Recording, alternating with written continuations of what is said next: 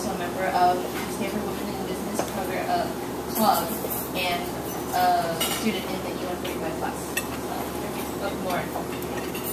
Thank you. All right, thank you, Audrey. Audrey is an incoming Stanford student. We're very excited to have her next year. So first of all, we'd like to thank everyone for coming out tonight to our E145 final dinner. It's been an incredible class, and I know we've journeyed very far together and have learned a lot thanks to Professor Tom Kosnik and Larry Chiang, our entrepreneur residents, and our teaching team, including Yusef and Kalpana.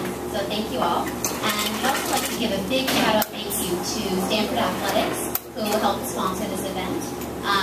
And also a big thank you to Ted from Dorsey Partners for helping to bring us all here tonight. So thank you.